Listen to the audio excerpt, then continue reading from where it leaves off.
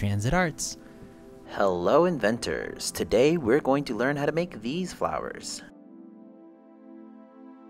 First thing I'm going to do is I'm going to have already prepared 3 of these squares here, and I can go ahead and fold them diagonally here.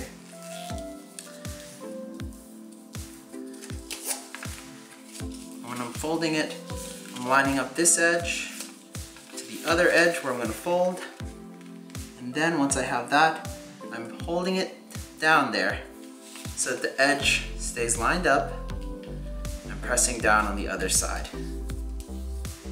Sort of like that. Again, when I fold, matching the edges, holding that once I've matched, holding that down, and now I can sort of press the line down. A nice little fold. So from there, you can kind of pinch this paper until I have it in this sort of a shape. And I can go in with whatever color I want. I'm going to try going with blue here on the outside. My recommendation would be to grab another piece of paper so you can go right up to the edge and not color on the table. Pro tip. The cool thing about this paper is that it's glossy, so the marker can sort of slide on it a little bit. Give this kind of a cool drip effect.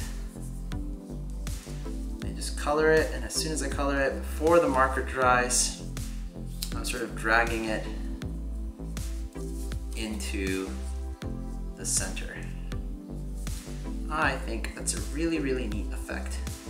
And you can see that happen in a couple of flowers in nature. They have these sort of streaks that go in from the outside of the flower into the inside. And I'm not sure exactly why that happens, but I believe it's because the flower, at the center of the flower, there's such a thing called nectar and pollen. And the reason why it has these sort of guidelines going to the center of the flower is because it wants honeybees, to go collect what's inside there, the nectar and the pollen, while it gets the pollen all over the bees. And when the bee flies to another flower, it will pollinate that flower with the same pollen of this flower, and they'll spread flowers that way. So that's kind of a neat fact there. We've got this little flower, but this side's blank, and I'd like to sort of try and give it a little bit of an edge here. So I'm going to go across the edge, and on the outside edge I don't want to smear it. So what I have to do is be very, very mindful, be very, very careful, and not touch the marker until it is dry. And this might take a while, so I have to be very patient and very careful. Here I go, and you can see this hand is very aware of where the marker is. I'm trying very hard not to get my hand onto any of the wet marker. So I'll take this and I'll sort of just set it aside and wait for it to dry. And then I'm going to take another one of these squares, do the little fold again, lining it up, holding it down, lining, and then pressing along the edge. Lining up these edges here, holding it down so it doesn't move too much, and then pressing down. Sometimes you'll have to switch hands, pressing down that edge. And I'll do that a couple more times here, because the next thing I'm gonna do is I'm gonna make a smaller flower to go inside of that flower. So I think that's pretty neat. And I'd like to see what you guys can come up with. What color combinations you want to use. What sort of colorful combinations. So I have blue. Now I could try and go with the red, which is a warm color, or I could hit it up with a green or a purple, which are both cool colors. And what I want to go with, I think, is another cool color. Very cool. Here we are. Got a purple, and I'm gonna try and do the same little method here. Really load it up and try and bring in the ink a little bit. If I didn't quite get it, I'll put a little more ink and really load it up so that I can smear it in towards the center. I really like the effect, and if you end up getting a little bit into the center, it's not the end of the world. So you can hardly tell. I have a little dot here, but you won't really be able to notice unless you're looking very, very, very carefully. In which case you'll feel like very special because you've noticed something that maybe you didn't at the first glance. You say, hey, that flower has a mistake. Someone didn't have control over their marker. But for the most part, no one's gonna notice and no one's gonna care.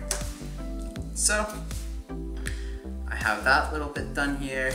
I'm gonna fold this diagonally because I forgot to do that earlier. And then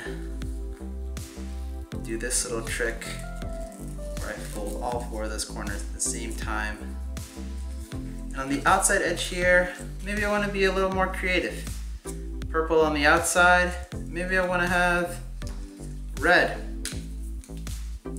on the inside outside here. I encourage you all to just experiment with the colors. You know?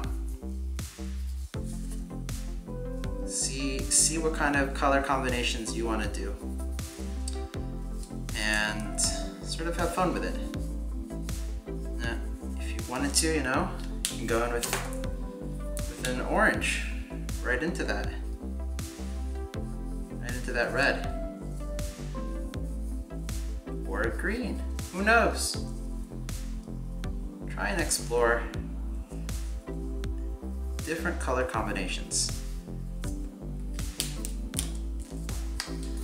So we have that here.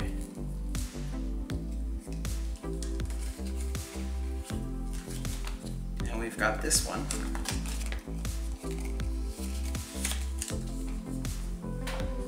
And again, I'm gonna try and cut just a little bit of the corner there, just the tiniest little bit. Then I can grab this here,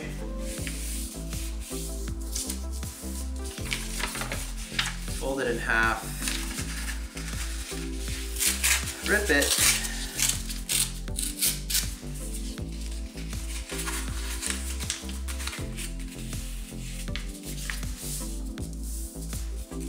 rip that in half, and I'll sort of have myself a little bit of a stem here. Now,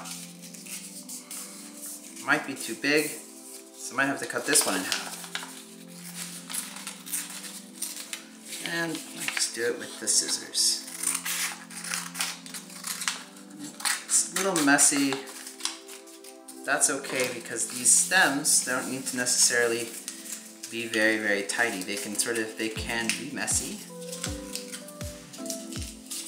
give them a little bit more of a natural look, a little more alive, I think.